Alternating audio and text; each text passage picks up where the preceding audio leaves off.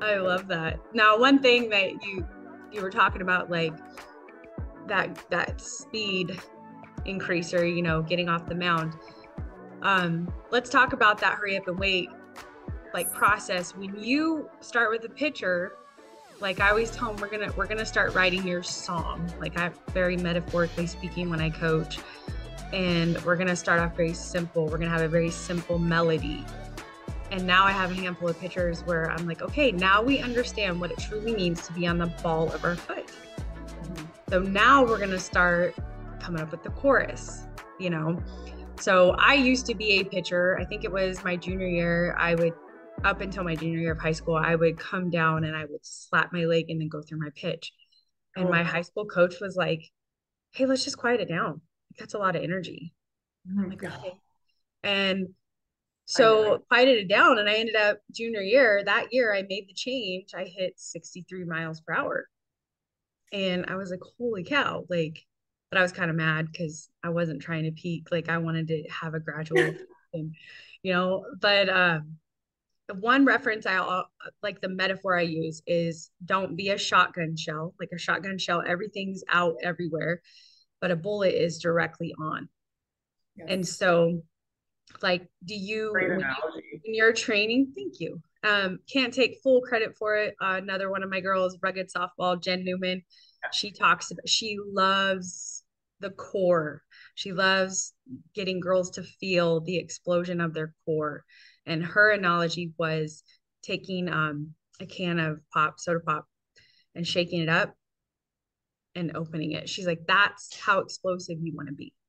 Yeah. So you don't want to physically do all these things with your body and then and expect to explode. You want to stay in that moment and then do your thing. And if you watch any of her pictures, any of her videos, it's very, I always tell one of my girls, like, I love putting classical music when I'm watching you guys pitch on video, like overdoing the music with classical. I want to see it that smooth, that sequencing. So my question is, when you are starting out and you're getting them to understand the anatomy of the pitch, like when do you start to allow them, if they're like, hey coach, I saw this and I would like to try this out, like when you allow them to kind of start putting their signature piece onto their pitch? So I would say the first thing that regardless of age or level, when I see a new student, the first thing we always start with is whip. Because to me, that is one of the biggest foundations of your pitch. I have seen a lot of really funky mechanics out there. I have a point to this, I promise. With funky mechanics out there that like I personally would not encourage. Um, those pitchers have been okay and still successful because they have really good fast whip. So in a sense, really good whip can compensate in a way for other mechanical issues. I have like a slew of examples for college pitchers that I know have really good whip with like other kind of strange mechanics, and they're still really successful, like ones that I watch on TV. Oh yeah. So once that looks really solid, like what, like, because that's also a really big part of injury prevention, understanding the whip and making sure you're really truly nice and loose and not stiff. That's going to make sure your arm doesn't get injured. And we want like longevity of the arm. So once the whip is looking really solid, and once I feel like they have a solid understanding of what each stage of the pitch is supposed to look like. So they, when they throw a pitch, they land nice and balanced. They're not falling off in different directions. They aren't like pushing the ball when they deliver. They're not leaping. They're not crow hopping. Once I feel like they can really like command a fastball with a relaxed and healthy motion, and they're, hitting that strike zone, because that's the other thing. You can throw as hard as you want, but if you're not hitting that 17-inch square, it really does not matter how hard you Right. throw. So they're commanding their fastball. They look loose. And one of my favorite phrases is the best pitchers look effortless. They look relaxed. They feel good. Then I would allow them to, kind of try different things within reason. Because again, if they're like, I'd like to try, opening my hips too early in the reach, I'd be like, nope, you can't Yeah, do I'm that. not a fan of That's not that. a good And idea. It's I not a good. remember, I can't remember who the pitcher was, but it was a D1 pitcher who did that. This is probably within 7 years. And all of a sudden you started seeing all these little pitchers turning their hips and doing all, and I'm like, stop. Like, Yeah, you are not broken. You don't need to fix I it. And you're know. you're literally comparing your beginning or your middle to their end.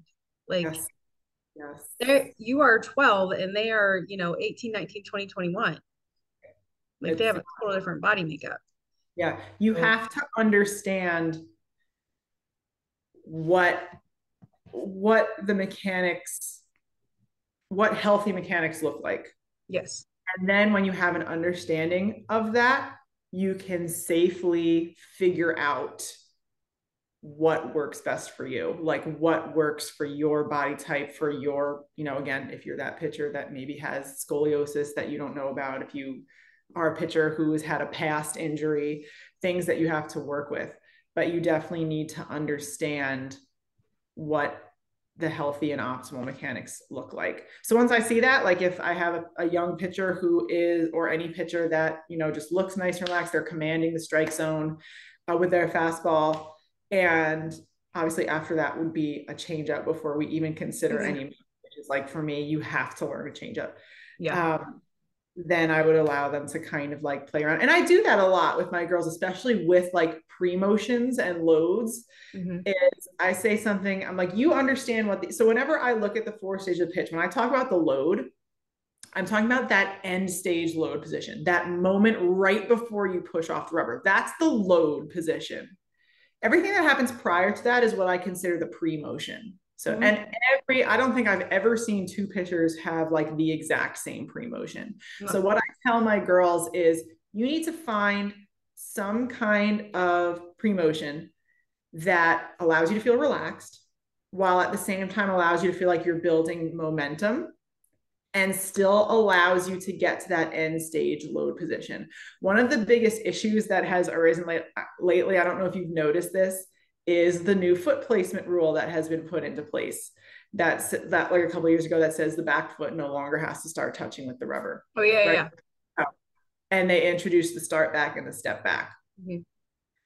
The other biggest thing that I always have to correct in the video analyses is not having like a mile between your feet because this new rule was introduced and everyone is taking it to the extreme. They're Hmm. either like stepping 3 feet back or they're just starting 3 feet back. And what they don't realize is that when your feet are in this position, it is pretty much impossible to get to that end stage load position. And when you can't get to that end stage load position, now you're not accessing the correct muscle groups to drive straight outwards off the rubber. So what's going to happen? You're going to open, Hmm. or you're going to push up instead of out. All of these things that are going to break down mechanics. So that's the other big thing I have to correct. But what I usually say to my girls is find some kind of pre-motion that makes you feel loose and relaxed. You're still using your feet. You're still getting into that good load position. So you can access all those correct muscles to get the hip extension, to get the leg drive, to drive straight out off the rubber before you open up, not open too early. Yeah. And that really is, I'll help them if they ask me for, I'll be like, if you like, well, do you think I should do something different here? But for their pre-motions, I really kind of, I'll make my recommendations and then I tell them that they kind of really need to do what feels best for them. Yeah. Um, yeah, so I agree that's with really that. It's funny you mentioned that the step back rule.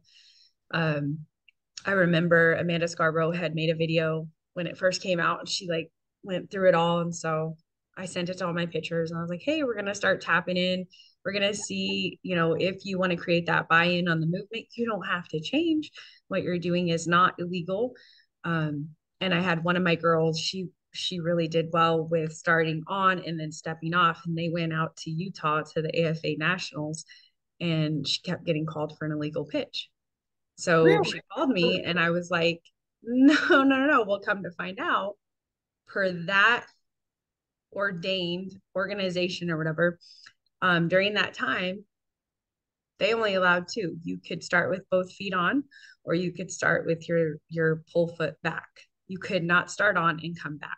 Yeah. So I wasn't aware for ASA. I thought, I Oh, this know is that like AFA. AFA. Oh, AFA. Sorry, I thought you Yeah, said ASA. you're I good. know for like PGF and Alliance and college, Hmm. only start back. You cannot do that step back. And that's actually a big reason why I always usually highly advise against the step back, because one, it seems silly. Like if you have goals ultimately to play in college one day, it seems silly to put that into your muscle memory to me to have to get rid of it later. And also, the step back is primarily where I see the too big of a stance. Yeah, and Uh, they almost lose their footing. Yes. And it's taking you in a direction away from where you want to be going. So I always highly advise against the step back, but that's interesting. I would have thought that it would have been allowed No, there. and it was weird because it was within that year that all the changes took place. And so after that, I just pulled the plug. I was like, nobody else is doing the step back. We're either on the mound or we're our foot's back. Yeah. And And I do like the within reason, I think the start back is a good thing because it does allow you to get a little bit into a deeper low, but it's when you start to take it too far back that right. it a lot of issues. And Well, part of me has been like, why did we change the rule? I know. Like, and then why can't we just all keep it the same? Like, Yeah. I was watching my daughter before she started playing officially up at 14U. She was picking up for our 14U organization team, and I went to go watch her, and this pitcher was leaping, and I was like slow mo, and it Jill, it looked so painful because her foot was literally like flailing on the backside of her pitch, banging into the ground. And I'm just like, so I brought it to the director's booth and had a really good conversation, got educated. U-Trip does everything that NCAA does.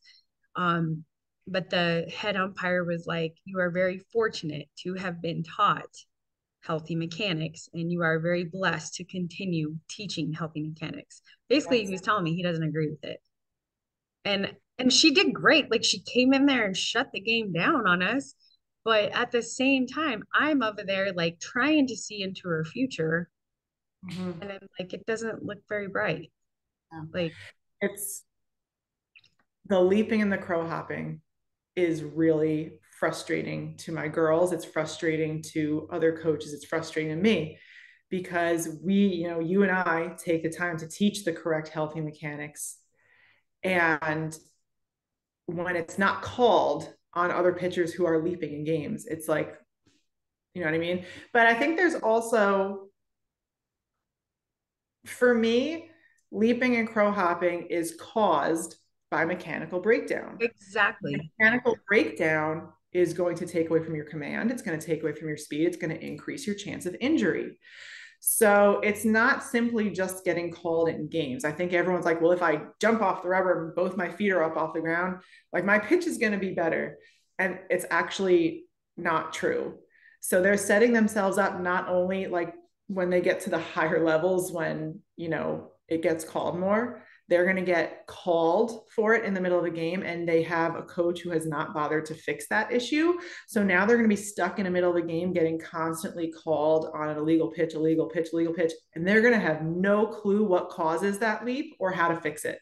So now they're stuck in the middle of a game and they're getting frazzled. They're like, I need to just throw strikes and keep my foot on the ground, and I have no idea how to do that. They end up getting pulled because they can't, Mhm. or they keep getting called on it.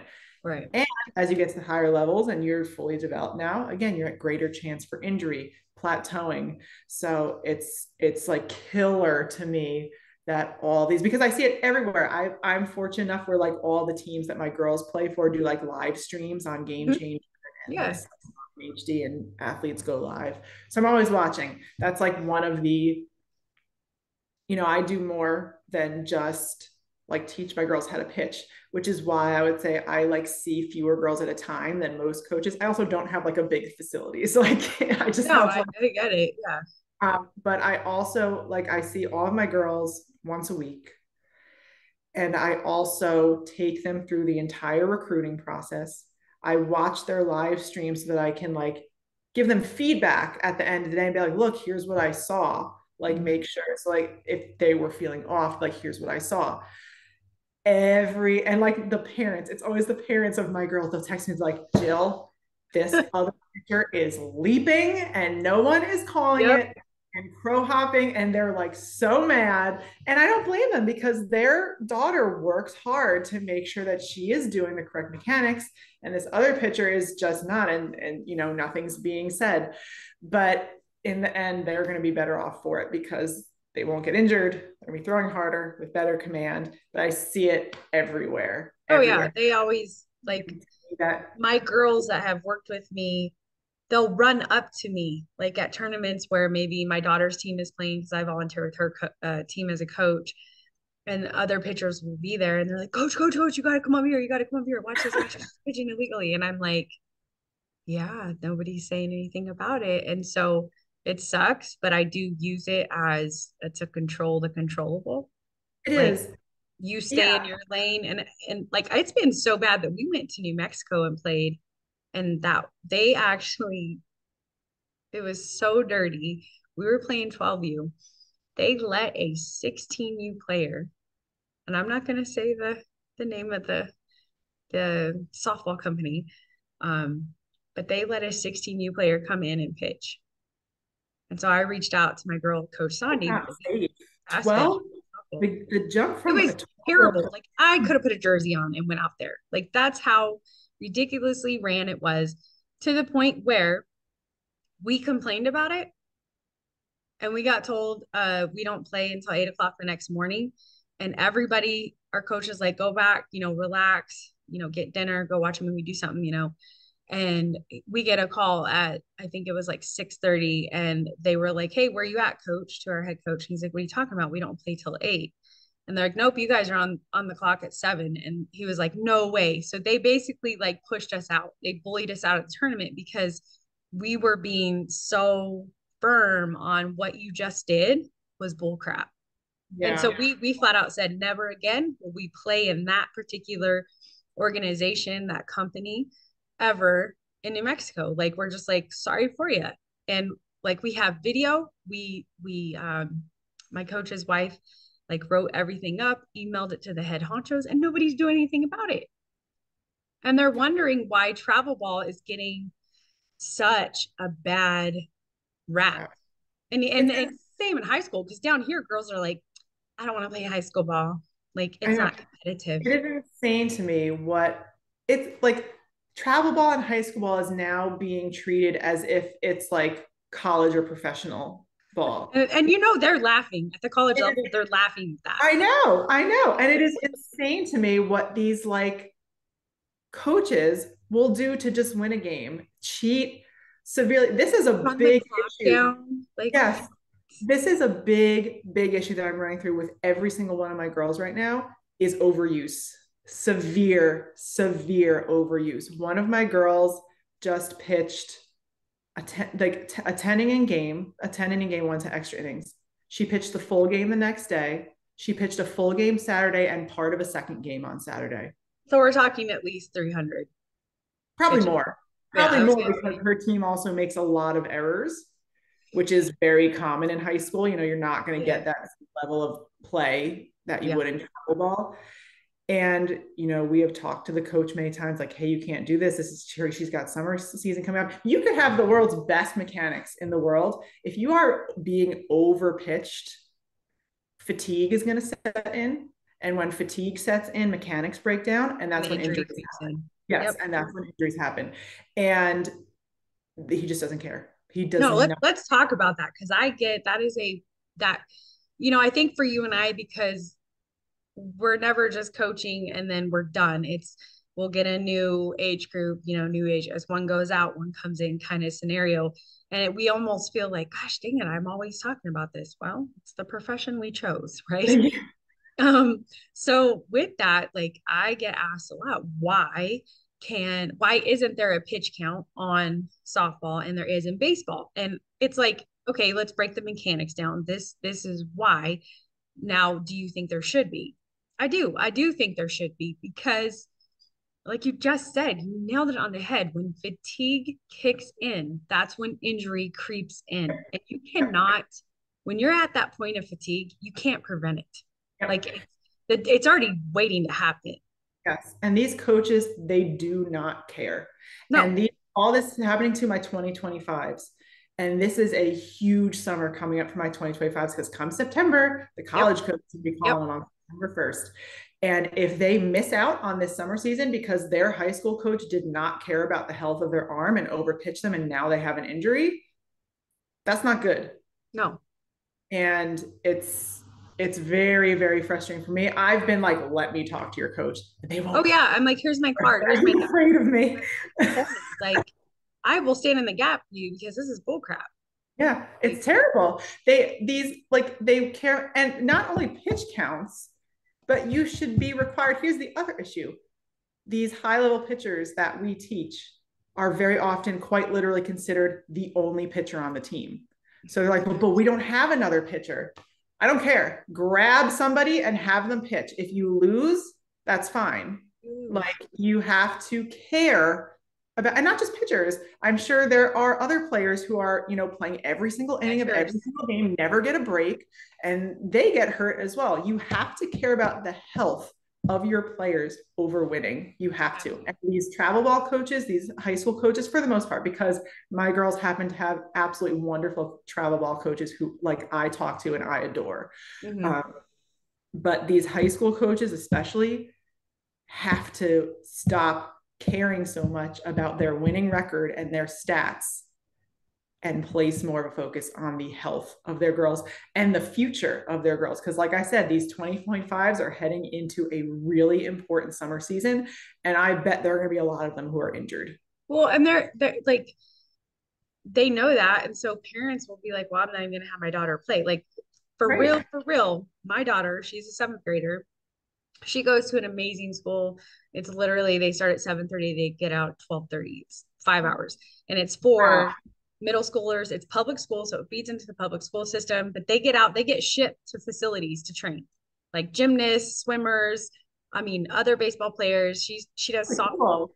So I'll pick her up. She comes to the house. She has her hitting routine. She hits, she fields, and then she reads for 15 minutes, like a book on hitting. And then we really focus on pitching when she's with me, right? So she gets shipped over to the facility a couple days out of the week. And that way she can at least see her ball travel, you know? So I love that she's able to do that. But the biggest thing was, okay, if you don't go to a regular middle school, you're not going to be able to play the middle school sports. And she's like, I don't care because even if I was in middle school, I'm not telling them my pitch Yeah. because I've had girls like, in fact, it's funny, we're on this. I had a girl that was with me last year. She was coming to my training and she's very long boned.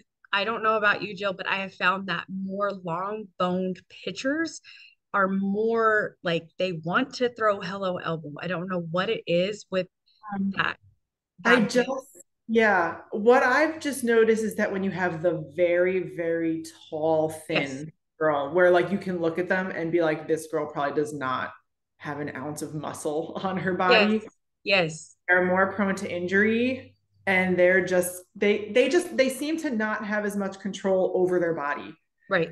because of that Almost like a instance. baby deer, you know? Yeah. No, but and this is where we're at with her. Yeah. So I met her and her mom to pick up my daughter after I got done training last night after practice. And she's like, I think I may have torn my labrum. Oh She's in no. eighth grade. Oh, But honestly, I can go back to the night where I was talking to her mom last year after a middle school game saying, hey, is she okay? Because I found out that she pitched 121 pitches in a middle school game because she's the only pitcher. I'm like, okay, because it's of that, now we're dealing with this. prolonged lifetime. Oh You my, she'll get repaired and she'll have physical therapy and she'll feel okay. But once you have an injury like that, even after it's repaired, that area is always going to be it's gonna be a like trigger. it's going to be a Yeah, trigger. It's going to have a weakness, and it's never going to be exactly the same as it was before. And it's just I cringe the number of like fast pitch power plus submissions I got of 9 and 10 year olds already struggling with shoulder issues. One of them had a torn labrum. One of them had, bicep tendonitis. There was another one. What was it? Like a bunch of thoracic outlet syndromes, like torn rotator cuff. There was a 9-year-old with a torn rotator cuff. And I was like, in what world are we teaching mechanics where a 9-year-old is going to get a torn rotator cuff? It is unacceptable, like unacceptable to me that that is even That is the nuts. Cause I always tell my girls, like, especially the ones that are coming in with improper, like unhealthy, like debilitating mechanics, right? I tell them, like, you are going to feel like you're in France because everything you're about to endure over the next 4 weeks, because they'll come into an evaluation course with me. One, to decide if I like them. Two, to decide if they like me. I got to make sure we have coaching chemistry, right? I got to make sure you're listening and you're actually applying what we're doing. And when I tell them that, they're like, what do you mean it's going to feel foreign? And I'm oh yeah. like, I feel like that's because another it's, I'm really glad you brought that up because I feel like that's another big thing that mostly I feel like parents get concerned about. So they might have a pitcher who had like really bad mechanics, hello elbow, and was throwing a certain speed, like maybe they're throwing 52 miles an hour. And when they first start learning the new mechanics, sometimes, usually we see a pickup in speed, usually because if you pick it up quickly and you're doing it correctly, whip is always going to be faster than other mechanics like the incorrect mechanics. Sometimes a pitcher has a hard time grasping it and they're getting used to it. Like you said, it feels foreign and they Mhm. actually lose a few miles per hour before they gain it. And that is like a real big trigger because the coaches, parents, pitchers like, well, I'm losing speed, so this isn't working. Yep. They need to understand that no, you need to break down this old muscle memory and build up the new ones. And that Mhm. can feel really weird. You're not used to it, you're learning it. And you might take a step back before you step forward. Again, usually we pretty quickly see increases, but there are instances where the pitcher loses speed before they like really gain a lot when they're like more comfortable with it and it feels more natural to them and not so foreign. So Well, I that's think, really yeah, no, if we were to do like kind of like what chiropractors do, like they'll do a range of motion check on you before they start adjusting you like yeah, consistently. If yeah. we were able to do a range of motion test or have some kind of scale to be like, oh my gosh, yes, you're getting slower, but look at the degree of your drive now, like look at how your elbow and your leg. I love using the communication factor on that track side of the pitch. Like you should not be here and your leg be bent or your leg straight and your arm be here. They should be 20. They should be talking to each other. Mm-hmm. And That's when true. I start to see that happen, like I'll always screenshot it and I'm like, look at you growing, you know, Yes. just Yeah. little nuggets like that. But yeah, that's big down here. I actually had a client who reached out, wanted to work with me. And I always do like the calls, like let's set up a free game plan call. Let's just make sure because I need to tell you what I'm going to expect of you, and I'm ambiguous. It could be a little too much for you, Um, but she's like, "Well, you would be my third pitching coach in 2 years," and I'm like, "Hold the phone, hold the phone. Like I need to know what's going on because if you are the problem, I am not going to fix it." Yeah. If you are the one who is refusing to do what's being asked of you, and come to find out, she's not the problem. There were no specific drills to do to understand how to do the mechanics, like being given to her. It was just Wow. like, just throw a strike, just throw a strike. Like down Oh, that, here, there's, yeah. I need to be nice about this, but one thing Sometimes like you, I try to, but sometimes I'm like, I just can't. it kills me when I see like or girls will reach out to me, hey, my pitching coach hasn't called me for 2 weeks. Why hasn't your pitching coach called you for 2 weeks? Like you should be pitching once a week with your pitching coach. Like I was doing that 25 plus years ago with my pitching coach. I mean, this is an old school thing and it's still here. It's prevalent, right? And well, my parents are, they want me to start working with you because that's one thing that everybody talks about is how Coach Callie is working with their athletes once a week. Yeah. And high school season, it's always really tricky because we have the Arizona Interscholastic Association rules where they can't work with anybody affiliated with their team. It's just strictly one on one. Oh, yeah.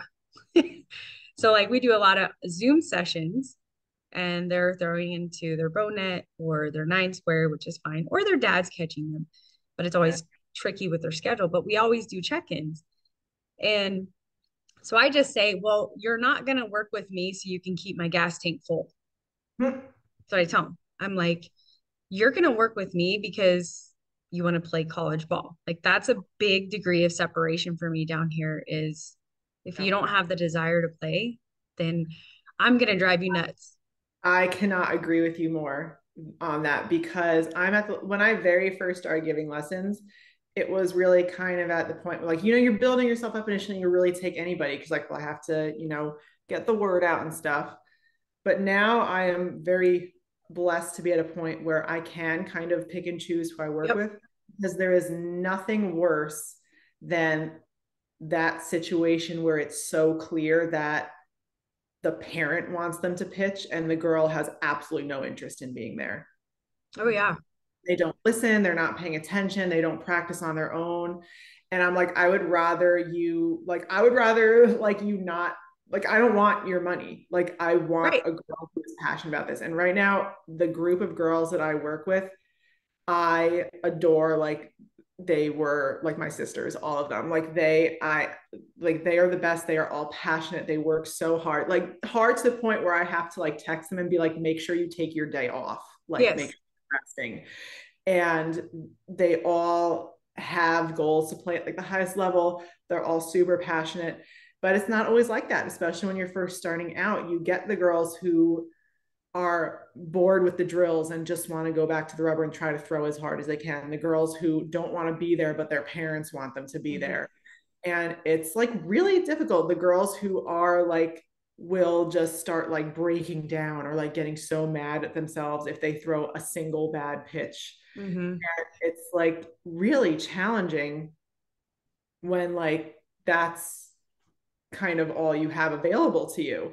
But when you get to that point, when you have the girls who are passionate about it and the parents are like, oh, my group of parents are like so amazing. Yeah. And it's it's like the best job in the world, I It feel is. like. It truly is. And I found that each time there's something like a sticky situation, I just roll with it and God blesses me with somebody who actually wants to be a part of it, and it's like I it's agree. all good, I have to look at it like that. And it's weird because when you start doing it, you're like, I want to help everyone. And I then know. you realize you can't help everyone. You Yeah, can because actually not help the everyone ones wants that to be want the help. helped.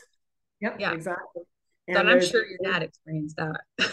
that is one of my things that I always say to any parent, any pitcher. I said I would always rather work with like if you gave me a girl who was super athletic but had no passion, didn't want to be there, to a girl who like maybe wasn't as athletic, needed more work on the mechanics, but was like, I want this so bad and I'm willing to put in the work. Give me that girl every day.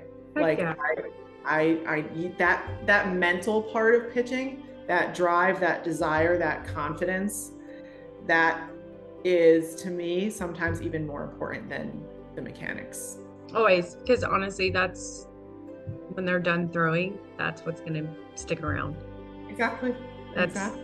like, I don't know, I had a friend who was always like, you're more than just a pitching coach. You are a mentor to my daughter. Like, I was like, holy cow.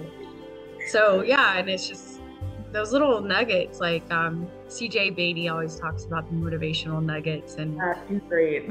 yeah, he's awesome. And I'm just like, oh, yeah, like, I didn't even realize I was saying that. Like, control the controllables, one pitch at a time. Like, do you realize how many places we can take that type of mentality into our life?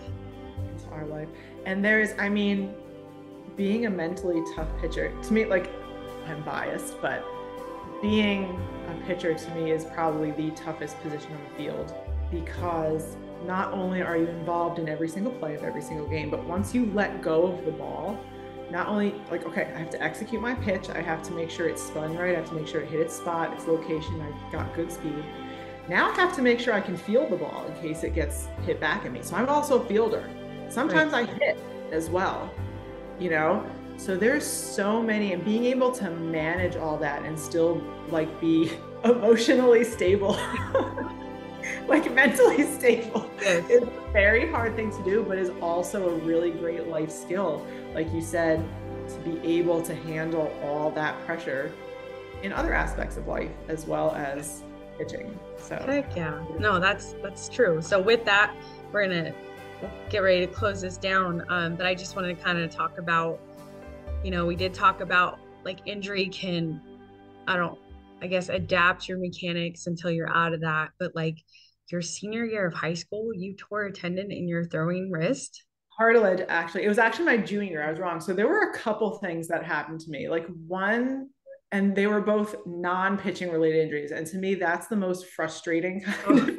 It's like hurt and it wasn't even from yeah. pitching. I didn't even make a play and I I got know. hurt. Like So it's the first one, I actually had nerve damage in my forearm, and it was from we were meeting in a circle, like in between the inning, and I went to high. This is gonna sound really weird. I went to high five one of my teammates, and my catcher's helmet, like the edge of my catcher's helmet, was right here, and my forearm smacked down on it. And I immediately like felt weird. And then like the next day, I noticed that there was like a lump, like it felt like my bone, like there was a lump. hmm And so I was like, this is really weird. Like, it's really bothering me. Like, I would pitch and it would feel like weird. Like, my hand would start to tingle. hmm And I went to the doctor and was like, you have like this little bone growth there and it's pushing on a nerve. So I had to do all this like PT and all this like nerve retraining, but it took a long time. And then the other thing that happened was during like, one of those really cold days where like you make contact with the ball at bat and like it just vibrates through your hand and Yeah. it's awful. That happened. And then I was sliding somewhere and just something happened to my wrist. I was starting to get terrible pain on the Mhm. pinky side of my pitching wrist, right like where your wrist meets your hand. Yep. I remember continuing to pitch through it. And after every time I would pitch, my hand would start like shaking, like uncontrollably. And it was so painful. And I got an MRI. This was, I think, my junior year. So I hadn't like committed. No, I had committed because junior year, again, back then, junior year, same as it Yeah. is now, was when the coaches could start talking to you. Um, and it came up, it was called a TFCC tear, triangular fibrocartilage complex Wow. from, from sliding. And like a combination of just like the hitting and then sliding on it weird. And I was so nervous because one of the things that attracted me to my coach was she was like, she's a very wristy pitcher. So she liked that I had like really good wrist snap and created a lot of spin on the ball. And I was like, I'm gonna lose all my like wrist snap. It's like so I'm never gonna pitch this thing again. I ended up having it repaired by this phenomenal surgeon. I remember his name was Dr. Elon. He was in New York. He's incredible. And I got really, and my like physical therapist in that area, who to this day is still one of my favorite people in the world. Um, we really got it good as new. It felt good, but I remember going to on my dad's little dirt mound in his backyard and getting ready to pitch again. And I was just like not like really putting a full effort in. My dad was like, what's going on? I was like, I'm afraid. I'm afraid I'm gonna hurt it again and then I'm not gonna be able to pitch. And he, like, you would expect like a dad to be like sympathetic, like, oh, like it's gonna be okay, honey, like you'll get through this. He quite literally said to me, and I made a mental training video on this inside Fast Pitch Power Class. He said, if you're gonna be afraid, you might as well not pitch. Yeah. Because if you're pitching afraid, you're never going to pitch as well as you could. You're just going to be afraid.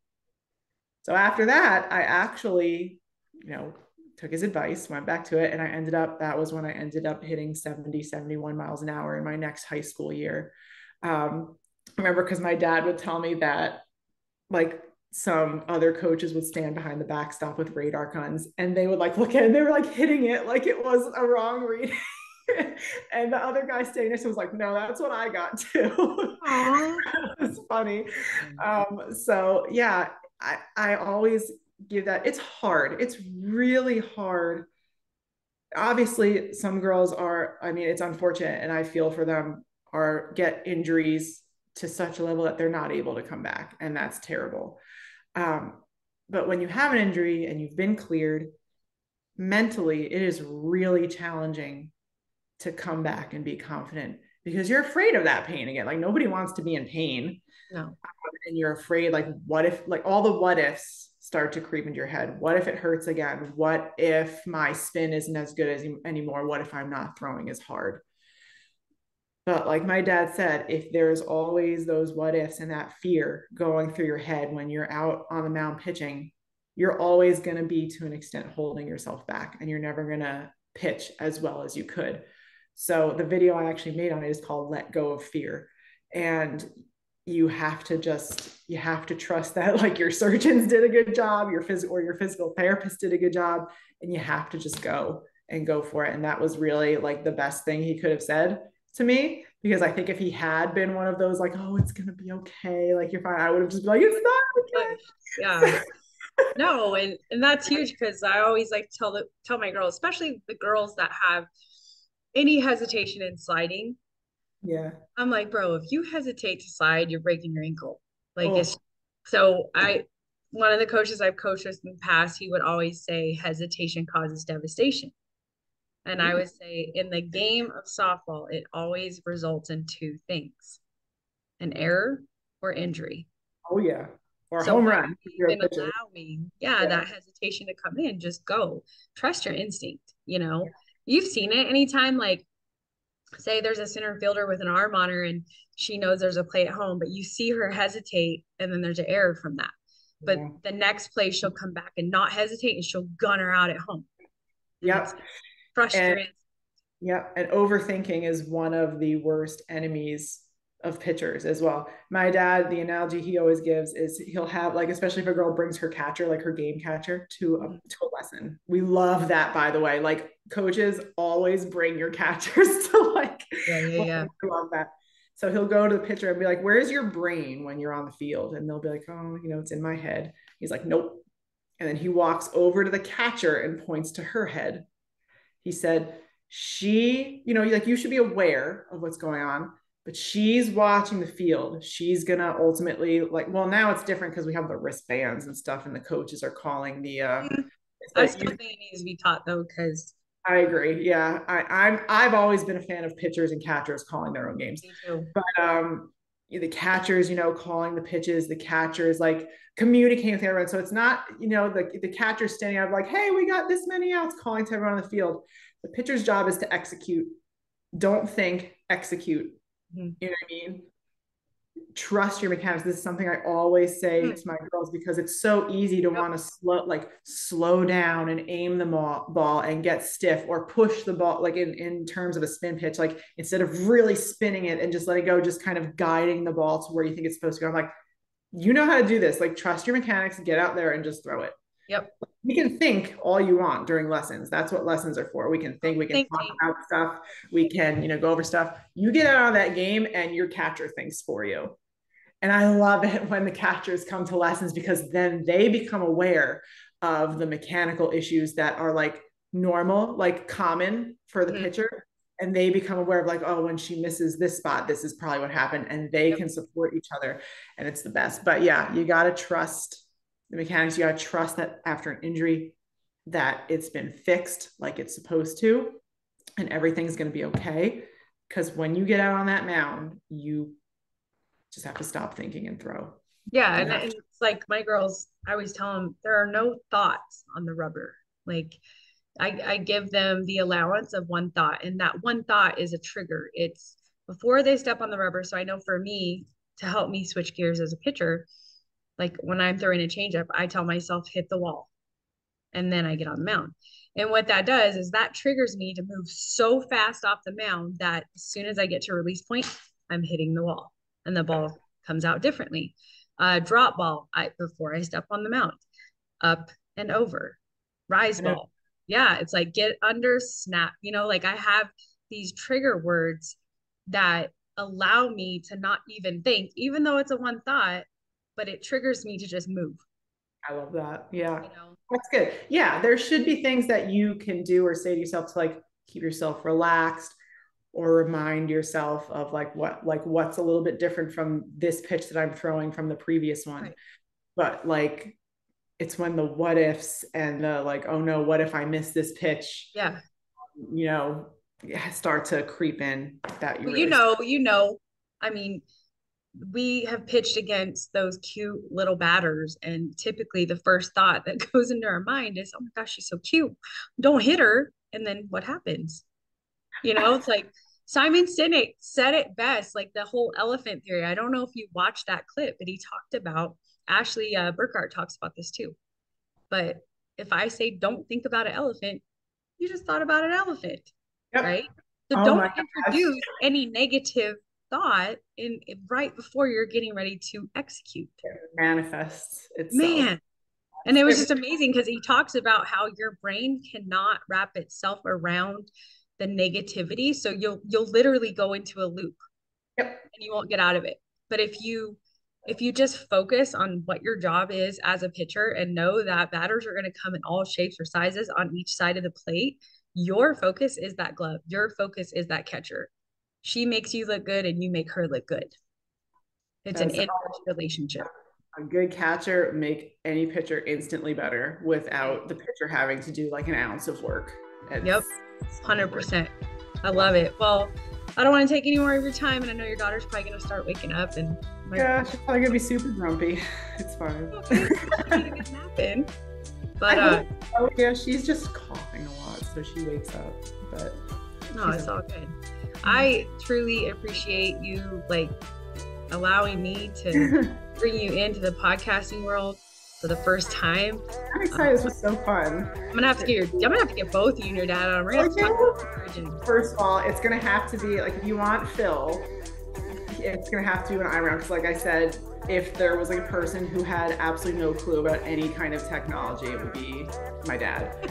But he would love to do this. Like I said, his head is going to get so big to know that we've like talked about him so much today. But I mean, I'm out in the Southwest, and that's how big of like a pull your dad has. I refer people to his YouTube videos, and then when I started seeing you kicking stuff out, I was like, I don't know. I mean, she does resemble him. Like there are some similar characteristics. Like I don't know if that's his daughter. Bless, my dad's like fairly tall. My mom's like very short Italian lady. I got my mom's face and my dad's height. So,